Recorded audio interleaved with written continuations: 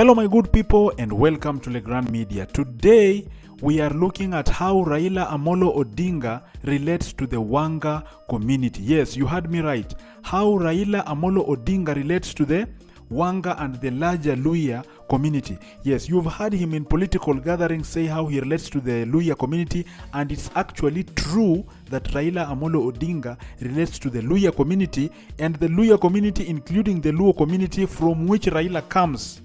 All of them come from Uganda. So let me give you this history so that you can understand.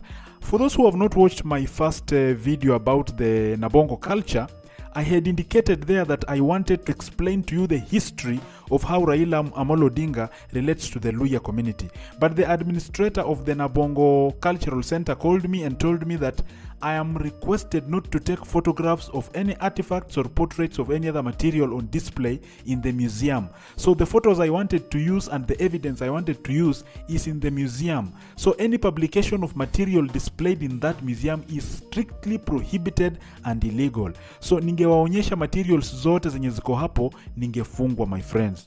But there is enough evidence to indicate that Raila Amolo Odinga relates to the LUHYA community, and the Luos and the Luhyas of Western Kenya we originated from Uganda, who originated from Egypt and Central and West Africa, huko Congo huko. So there is enough evidence to show that, because the colonialists used to take those photos in black and white, and all those photos are in the museum. So you will not have the opportunity to see all those photos. And I want to thank the administrator, because when you visit the museum there is a fee that you pay and you get to see all those photos. The money that is collected there is used to maintain the museum and the entire cultural center. So don't blame the administrator for not allowing me to display all these materials. You can visit the Nabongo Cultural Center and see all those materials on display. So let me not waste your time. Let me show you the history of how Raila Amolo Odinga relates to the LUHYA community. Now, we are starting with the MWANGA III. MWANGA III was a king in Uganda. He was a prince in Uganda, okay? And you know, the princes usually inherit the kingdom, okay? So he was a king. We can say MWANGA III was a king, and he was in Uganda. So he had brothers who also wanted to take over the kingdom, and he could not continue staying in Uganda. During that time, in pre-colonial periods, Kenya and Uganda were the same. We did not have this demarcation na hii boundaries zenye mnaona ati Kenya huku Uganda huku. No, Kenya and Uganda were the same, okay? So during that time, MWANGA III left Uganda and came to Maseno, yeah, near Kisumu at a place called Lela. So remember, this is a king in Uganda, and he had a conflict with his brother, so he could not inherit the kingdom there. So he came to a place called Lela, where he established a kingdom. This is MWANGA III, okay? So MWANGA III had several sons. You know, these kings used to have many wives, and many wives you gave birth to several children, okay? So MWANGA III had several children, but I will not focus on all of them. For example, we had Habyakala, we had Murono, we had Mutende, we had Wanga, we had Wamoi, we had Wehoba, we had Mugoya, we had Sakwa, okay? So I will not explain all those sons of MWANGA III because you'll get confused. I'm only focusing on two. I'm focusing on Wanga and I'm focusing on Sakwa, okay? I'm focusing on Wanga and I'm focusing on Sakwa, okay? So MWANGA III, when he was at Lela near Kisumu in Maseno, he died there and he was buried there. So when he was buried, and he had several sons, including Wanga and Sakwa, all of them could not inherit the kingdoms. Na hizo siku watakuwa na watu wengi, and we had large tracts of land. So these guys could move and establish kingdoms in other places, okay? So let us not focus on Sakwa. Let us focus on Wanga, okay? So when MWANGA III died, and there was a conflict on who could inherit the kingdom, Wanga left. Yeah? Wanga left and came to a place called Tiriki. Okay? When he was in Tiriki, he was not comfortable there, and he had to come to Matungu. Now, on his way to Matungu is a trading center in Western Kenya, which I will show you later. So on his way to Matungu, he rested at a certain place where he called a Jinja. We have a Jinja in Uganda, and he just copied that name and called that place a Jinja in what we call now Western Kenya. Remember, as I told you, we did not have any boundary, okay? We didn't have any boundary. So he called that place a Jinja. In Uganda, we have a place called Jinja. Now I have started to give you evidence to show that a Jinja and a Jinja in Kenya and Jinja in Uganda are all related. And these places were named by Wanga, the son of MWANGA III, okay? So when he was at a Jinja, he rested quite a bit, and then he came to Matungu, where he rested. Yeah, he now established a large kingdom ranging from Jinja in Uganda all the way to Naivasha. Okay, so the Wanga kingdom, which was headed by Wanga, ilitoka huko Jinja, Uganda, all the way to Naivasha.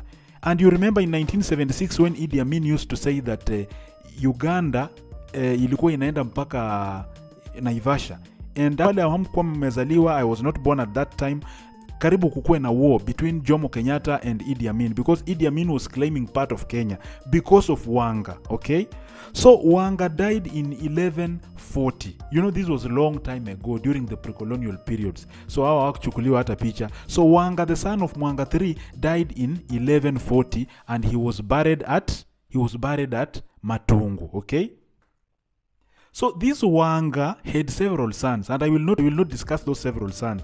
We had Murono, we had Baija, we had Muniafu, and we had Wabala. So I will only focus on Wabala. Okay, so Wabala inherited the kingdom from Wanga, and we had several other kings from, you know, that was a long time ago in 1150, my friend. So we had several other kings that inherited the kingdom, such as Chibuire, Musindalo, Chitechi, Netia, Osundwa, Wamukoya, and then we came to Shiundu. Now Shiundu gave birth to Nabongo Mumia. Okay, Nabongo Mumia. Okay, so Nabongo Mumia is now the one who maintained the kingdom. He had a very strong kingdom. Yeah, he was actually the first man to ride a bicycle. This man collaborated with the British, and he had a lot of power. Okay, so Nabongo Mumia gave birth to Shitawa when he died. Okay, he gave birth to Shitawa. Sasa hii Wanga yenye mnajua saa hii Mumias, sijui nini, Mumias was named after Nabongo Mumia. Then he gave birth to Shitawa, who later died, and his son called Nabongo Mumia II, who is alive currently. Yeye ndio king sahi. Okay, he inherited from his father Shitawa. Now let's go back to MWANGA III, who was the great grandfather. Okay, as I had told you, he gave birth to Wanga, who gave birth to Wabala, mwenye alizaa Shiundu, mwenye alizaa Nabongo Mumia kaza. So this Wanga, who is the son of MWANGA III, was the brother to SAKWA. All of them were born at Lela in Kisumu near Maseno. Okay, so SAKWA remained there and gave birth to Matara, who later died, and he was inherited by Nyibinya, Omolo, Ogola, and several other kings that came down there from the 1st century huko nyuma huko. Okay, now in that genealogy, where we had Rapondi, who gave birth to Raila. Not the current Raila, the initial Raila mwenyewe, the original Raila. We now have photos of that Raila, the first Raila Odinga. The first Raila, okay? Now Raila gave birth to Odinga. Not Odinga, his father. We had another Odinga, and we have photos of the colonialists who came and took those photos. Now that Odinga is the one who gave birth to Oginga, Jaramogi Oginga Odinga. Okay?